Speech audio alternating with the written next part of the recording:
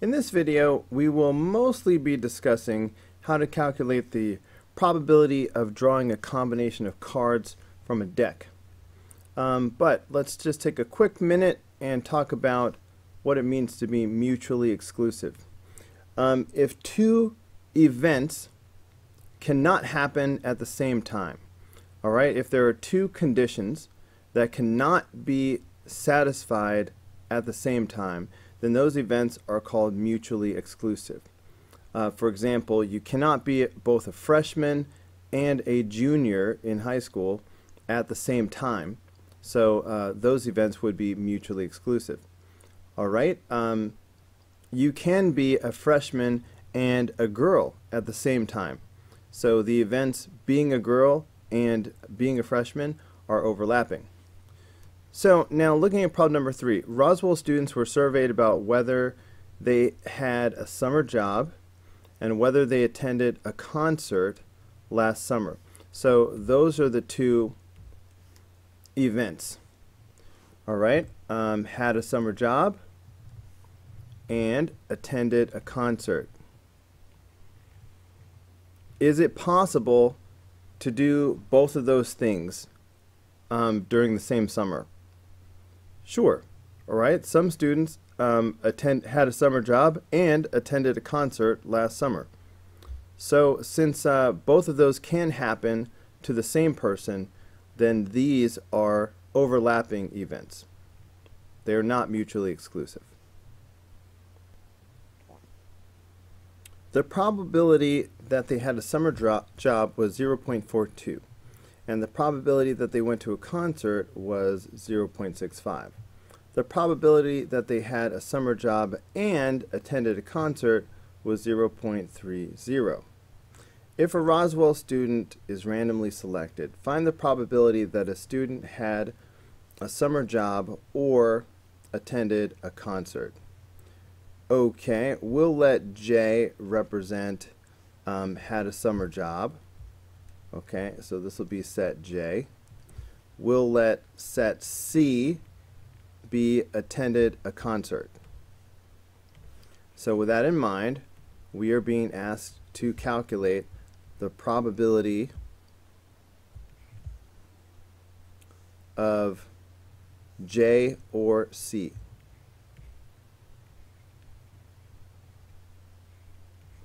Okay, so we have two choices. We can either draw a Venn diagram or we can do the following calculation. We know a formula for this. The probability of J or C is the probability of J plus the probability of C minus the probability of J and C. All right, so this is how you would do it using the formula. So they told us the probability of J is 0.42.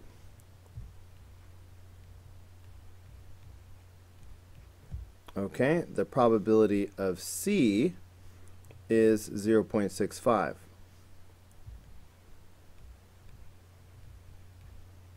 And the probability of J and C is 0.3.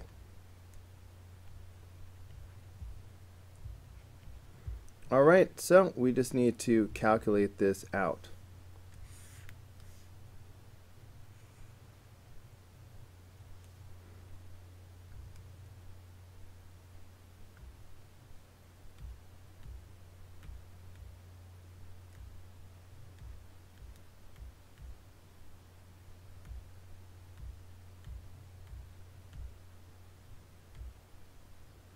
All right, 0.77.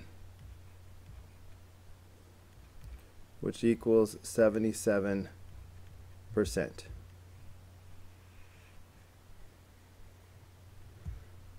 Okay, I think that's the easiest way to do it. Just real quick, let me squeeze in the other way to do it. I mentioned you could make a Venn diagram out of this. So let's take a look at what that would have looked like. So Venn diagram. It's going to squeeze it in right here.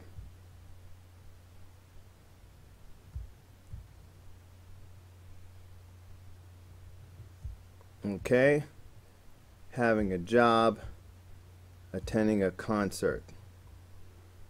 Okay, so the probability of having a job and attending a concert, that was your 0.30. Okay, so I'll just go ahead and make that 30%.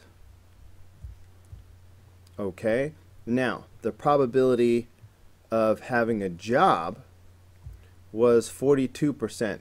We already wrote down 30, so that just leaves 12% for this section over here, a total of 42. All right, the probability of attending a concert was 65%. Okay, we've already got the 30 right here, so that leaves 35% for this right here. I don't think we need this number, but if we needed to, I could figure out the number that goes outside of the two circles by subtracting from 100, okay, all three of these numbers. So minus 12, minus 30, and minus 35. That's 23. So 23% of the students neither had a summer job nor attended a concert. I don't think we need that number. Anyway, so if I want to calculate the probability that a student had a summer job or attended a concert, J or C, now that I have my Venn diagram, I know that J or C is just this part of the Venn diagram.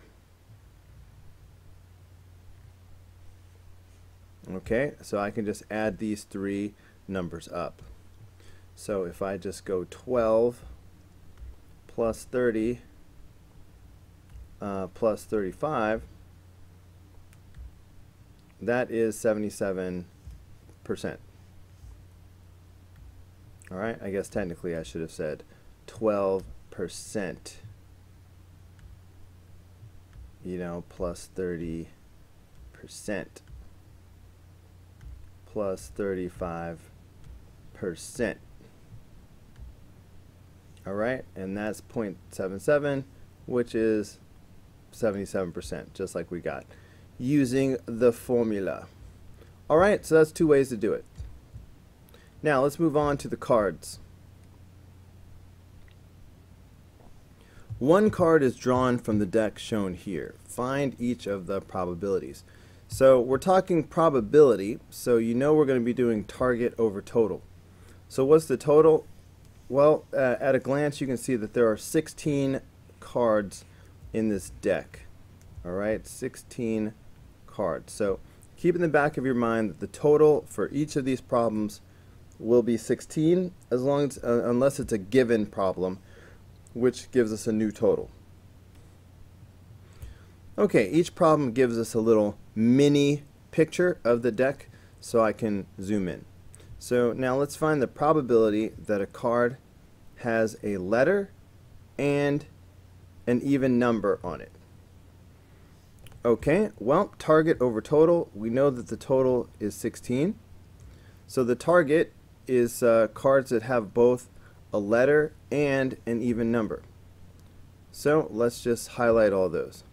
All right, there's a letter and an odd number. There's a letter, letter odd, letter even, letter even, letter even, letter, letter odd, letter even, nothing, letter and even, and then just a number. All right, so there are three numbers, three cards that have a letter and an even number. So that's why the probability will be 3 out of 16 for that one. Okay, moving on to part B. All right, it's not a given problem, so I know that the total will be 16.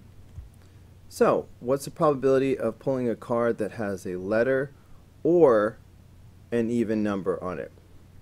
Okay, so when they say or is more. So I'm going to highlight cards that have a letter, I will also highlight cards that have an even number. All right, when we're doing OR, we just highlight all that mess. It doesn't have to be both. It's just either one. OR is more. So I'm going to highlight anything that has a letter, letter, letter, letter, letter, letter, letter, letter, letter, letter, letter, letter.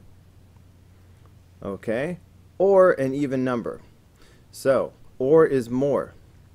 So in addition to all the ones I just highlighted, I will also highlight even numbers.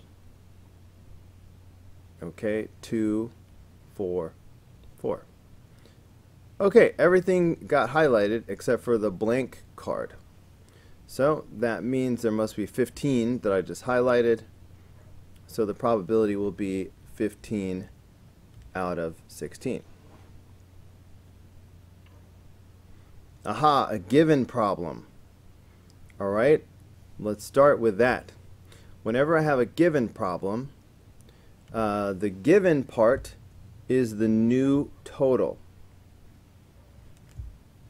All right, new total.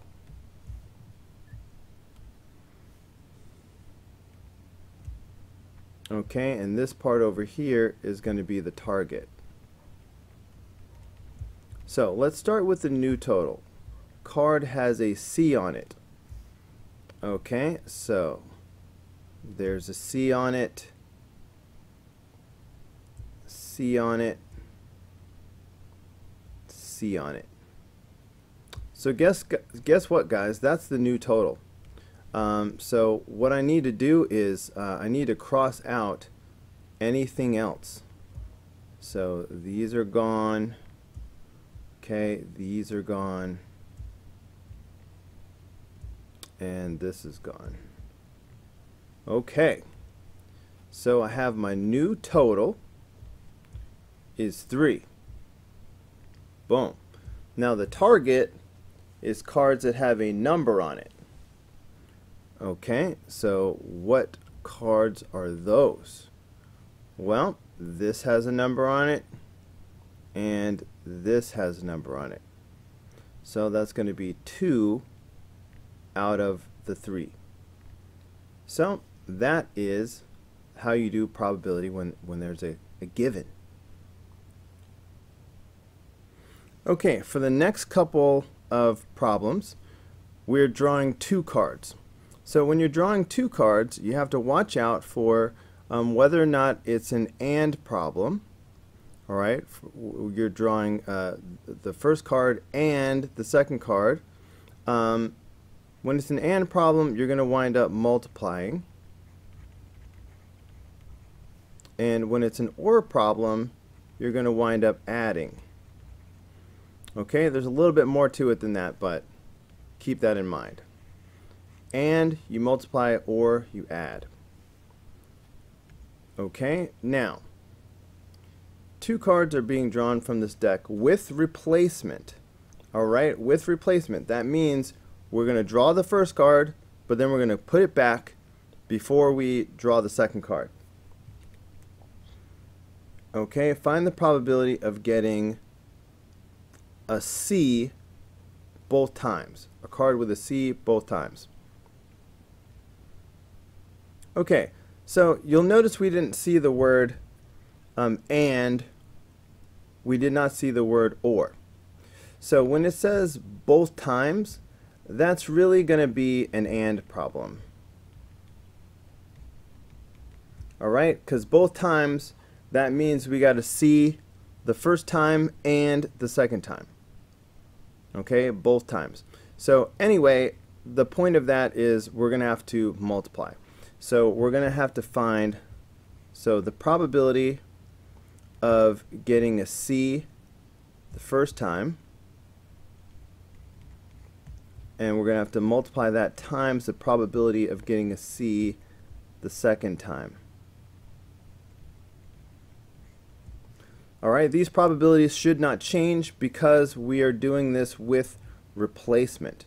All right, we're putting the deck back to the way it was each time. That's what with replacement means. Anyway, So what's the probability of pulling a card with a C on it? So remember, there are 16 cards in this deck, so target over total. The total will be 16. Now the target, these cards with C's on them. So I see one right there, one right there, and one right there. So that's going to be 3 out of 16 times 3 out of 16.